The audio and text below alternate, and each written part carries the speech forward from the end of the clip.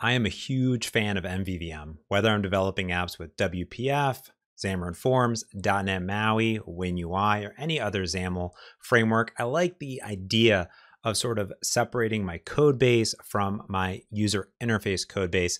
However, as you develop more and more applications with MVVM, just like any other framework and architecture pattern, you got to write a bunch of code. Well, don't worry, because now with the Community Toolkit for .NET, there are source generators for MVVM, which means you basically don't have to write anything at all, and you let source generators take care of everything. And today, I'm going to break down how to remove all that code and get into source generators that are brand new in this toolkit. So tune in.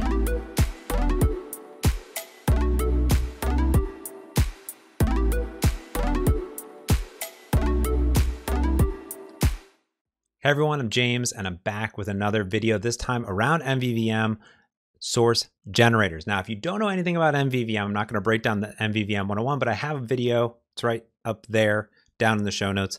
There is a XAML 101 and an MVVM 101, and MVVM is model, view, view model.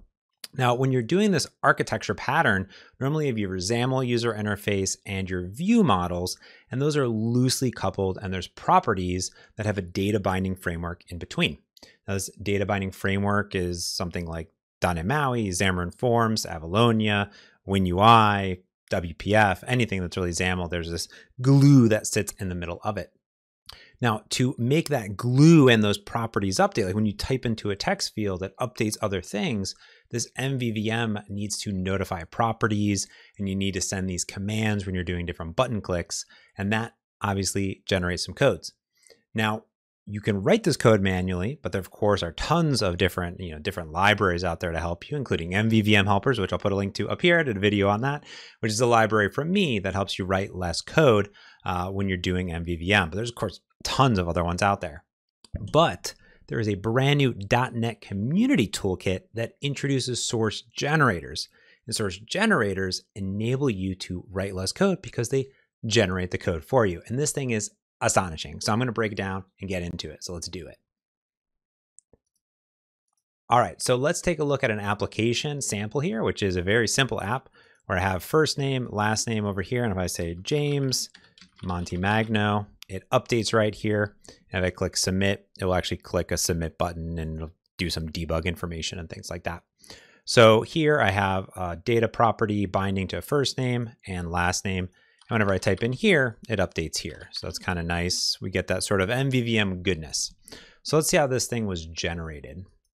The first thing that we can see in my XAML is that I have some entries. So we have entry first name, last name, and this magic binding property. Now this is a .NET MAUI application, so you might see things like xbind or other things like that.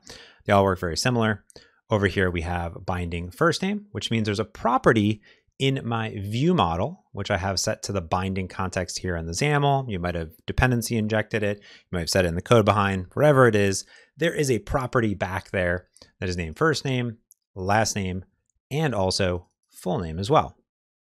Now over here, we can see that I have a button that also has a command, which is submit command. So you might take that information, submit it up, and then send it off to a backend. Now I just implemented standard, generic, I'm going to implement MVVM by myself. I'm not going to use any frameworks, any libraries, and we can see what that looks like. Over here, in my main view model, I've implemented INotifyPropertyChanged, and that is the first implementation of how to raise notifications that things have changed. And that is very, very simple. Basically here we have this property changed. It can take in a property name, and then the user interface is going to subscribe to this property changed event. When things change, it uses kind of reflection or magic to say, hey, this property of first name or full name updated. So go ahead and see if any user interface controls are data bound to it and go update the new properties. So if we see here, we have some very simple stuff like first name. Over here, it has a getter and a setter. Here we have on property change. So if I set this, it's going to raise a notification that first name is changed. And I'm also saying, hey, go raise a property change notification for full name. I do the same exact thing for last name, because if they update the first name or the last name, you want to update that full name. This full name is just a getter, so it doesn't do anything special. It says return first name plus last name there. And that's it. That's pretty much it. That's pretty cool. And I use this little caller member name, so that's why I don't have to pass in the name if I don't want to. So that's kind of a nice little trick there. Now, the other thing that's in here is this ICommand. And the ICommand is what happens when this button is clicked. So that ICommand is sort of a contract that says, do this when I click this and be enabled in certain scenarios. So over here, I have a simple submit command, and I initialize it here. I use this question mark equals that says, if this is null, then create a new command, which this command is just part of .NET MAUI. It could also come from other frameworks too. And then use the submit over here. So that kind of binds that stuff up. So that way your sort of business logic isn't exposed to your interface. It's exposed through a contract. And I'm just outputting some information here, which is nice. So that's sort of it. But let's get rid of all this stuff because this is shenanigans. I don't like any of it. And I want to get rid of all of it pretty much. So we're going to do that. We're just going to get rid of all of this different stuff inside of here. So here's what we're going to do. We're going to add a NuGet package over here. And it's currently this time of recording, when I'm recording it in March 2022, is a pre-release. And we're going to browse for community toolkit.mvvm. This used to be the Microsoft Community Toolkit, or the Windows Community Toolkit, but basically it is a new community toolkit.mvvm. There's a bunch of them that are out there that do different things. And this one specifically is for MVVM. So we're going to install this here. And this will work in anything. It doesn't have to be .NET MAUI. As long as you're using Visual Studio 2022, it'll have access to the source generators over there. And we just installed it. Cool. All right. So first things first that we might want to do is actually get rid of this property changed. So if I go ahead and delete this and delete this property changed over here and get rid of a bunch of stuff. We're just going to try to delete a bunch of name stuff over here. Just delete a bunch of stuff. I can come in and say INotifyPropertyChanged up here, property. And when I bring this in, I can say using community toolkit.mvvm.component models. That's one of the very first namespaces we're going to bring in. And what this is going to do is it's basically going to say, hey, I want you to generate that source code for INotifyPropertyChanged on here. Now we can see that there's a squiggly here, and that is because the source generators create a partial class. So we're going to need to make this a partial. That's one of the really cool parts of C# is you can have these partial classes over there, which is really, really nice. So again, we've removed a bunch of stuff here, so we'll get back to that here. But so far, I actually noticed that it actually has the same exact stuff, the same exact signature model. And you're like, where did that source code come from? Well, if I come over to my dependencies, and any of these will have these analyzers. Let me pull this out a little bit. And this is where our source code is going to be generated. So we can see here's all of the source code generators that are available. So we have ObservableObject, ObservableProperty, all these different things. So this is INotifyPropertyChanged. And let me just open that up. Check this out. Now this is auto-generated, it's nullable enabled. This is creating super sleek, streamlined code for me automatically. So I don't have to write any of it at all. It creates everything that I need. It does equality operators, it does property changes, it does all sorts of things inside of here. It's just absolutely beautiful. Like it writes all this code, all this stuff for me automatically. And it even gives me these nice little things right here, which is set property. So you can actually pass it an old value and a new value, and you can sort of really optimize this code. So it sets all this stuff for you automatically. I mean, this is just really, really cool. So it is highly, highly optimized. So for example, here, if I want to say set property over here, we can see that it actually takes in a ref of the field. So I could say first name, and then I could give it the new value over here. Now what this is going to do, if I hover over it, it's going to pass me a bool.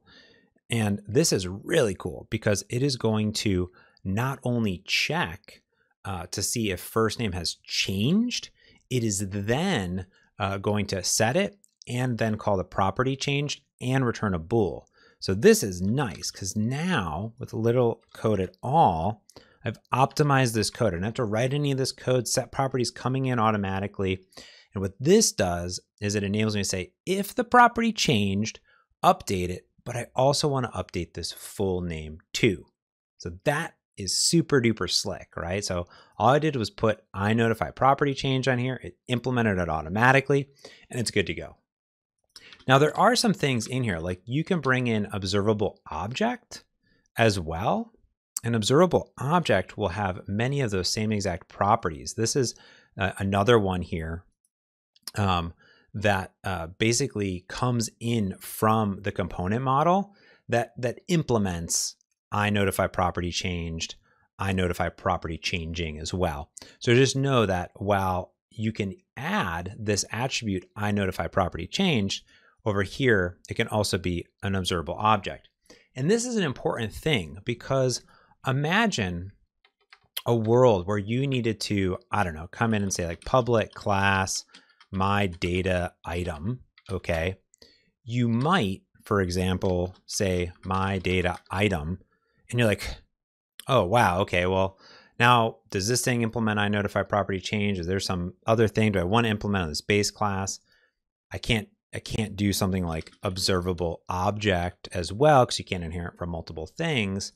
So what you can do is just add this little attribute here and it will tally on to it. So that's kind of nice, is you can sort of add that onto there, get the INotifyPropertyChanged, get the my data item there, and you're good to go. So if you have like a database thing, totally good. But this also still looks like quite a lot of code. So we actually want to get rid of all of this code. So let's literally do that, okay? So this is what we're going to do, is we're going to get rid of some of this stuff here. So let's get rid of this here. I'm going to just do ObservableObject because why not? That's going to be my base here. And we're going to go ahead and get rid of all of these properties, okay? Now all we have here is first name and last name, private strings. That's it, okay? Now here's where the magic of source generators comes in. I'm going to blow your mind. All you got to do is say ObservableProperty. Now notice that first name just went away, okay? Watch this. ObservableProperty. Last name is here too. Now you're saying like, where are these things coming from, James? Because now watch this. I can say public main view model, like give it a constructor.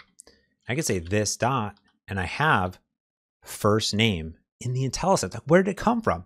Well, that is the magic, my friends, of the source generators. If we come over here under ObservableProperty, I can look at the main view model. So they're broken down here, and it's generated all of that code for me automatically right there. So I no longer have to worry about creating all that code, doing all that stuff, checking over here. It checks all the equality, does all this stuff for me automatically, and calls the onPropertyChanging and onPropertyChange for me automatically, which is kind of amazing. But wait, you're saying, well, James, how do you update this full name? Because you've added these magical properties. How are you going to tell it that whenever you change first name to also go ahead and do this down here? Well, you add another attribute on here. You can say also notify change for or can execute for. This is cool. I can say name of, and here I'm going to say full name. All right. I'm going to add it down here too. So what this is going to say is make this an observable property. And then if that changes, also notify full name as well. Okay. Now let's go back into that source code. And we can see here, check this out, check this out. We have our first name here, but notice now we have two onProperty changes and is going to call into first name and full name automatically for me. Now there's a bunch of gobbledygook stuff going on here, right? This internals, blah, blah, blah. But that's because all the source code has been generated for me behind the scenes. Phew, amazing. It's just so cool. Now, last thing here. Okay, what about commands? This is my other favorite part, okay? Normally you'd have to create the command, create the public command, set it all up here. No, you just delete this here. All right, let's bring in our system diagnostics here. You just create your methods over here, okay? And then all you got to do is just say ICommand, right? This is an observable property. This is an ICommand. You're going to now bring in Community Toolkit MVVM.input. And just like that, if I come back over into my source generators and I look over here, I'm going to have a brand new source generator for ICommand generator. And here's my submit. Look at this. It's an iRelay command. So that's its implementation of ICommand. And it creates all that code for me automatically. So I don't have to call that anymore.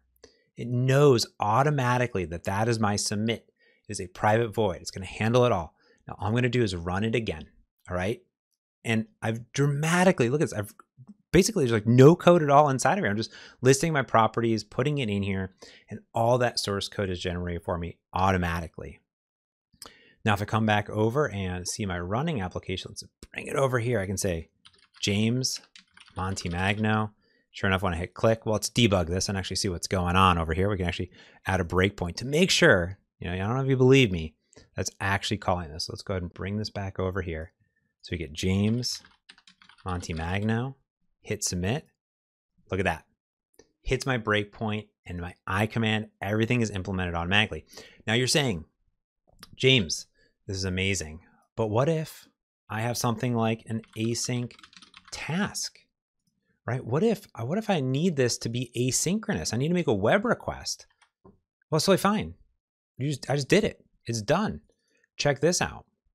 When I go into the source code that was generated, it's an iAsync relay command. It's all done for me automatically. It's already implemented 100%. If it's async, it just does it for you automatically. You no longer need to rely on MVVM helpers or other things. It's all built in 100% right there for you. Now, I am literally just scraping the surface of this community toolkit for .NET when it comes to MVVM. Now, you need to definitely check out the blog post, which I'll link below, from the team behind this that's working with the community to add all sorts of new stuff. There's all sorts of ridiculously awesome stuff inside of here. And this is just one of the libraries that are part of the community toolkit. Now, I also want you to check out the .NET YouTube. I'm actually going to have Sergio on from the team that was working on this to talk about the entirety of what's in the .NET Community Toolkit. So definitely head over there and subscribe to the .NET YouTube, because we put out videos over there as well, official ones there. It's going to be really awesome. But I hope that you really enjoyed this and realize, like, MVVM no longer needs to be super complex, right? You don't need to write all of this source code. You don't need to do all of these different things. You can just write a few little attributes and everything will be automatically generated for you. I'm using this in all of my projects going forward. File new, I'm creating a .NET MAUI workshop, and we're just going to teach it this way. Why teach it the old way? You have to scaffold all this code right here. Boom, you're totally good to go. So dive into the documentation, which I'll link below over here. And honestly, if you are looking to get started in MVVM and you're like, wow, that looks amazing, but I want to know the basics, again, check out the videos up over here down there for MVVM and XAML 101. But honestly, go check this thing out. It blows my mind. And if you like this at all, or if your mind is blown, leave comments below. And of course, if you like this thing, give this video a thumbs up so other people find it. That is the best way to support the channel, besides actually not only subscribing to the channel, which would be awesome, but if you like and share this video, it helps other people find it, and then it goes into the YouTube algorithm of goodness. I hope you enjoyed this video. I am just enthralled and just blown away by this library, and I can't wait for new versions of it to come up and for it to hit stable release, which by the time this thing comes out, who knows if it already has. I hope you enjoyed this video. Make sure you like and subscribe, as I always say, and I can't wait to check you on the next one. So until next time, I'm James. Thanks for watching.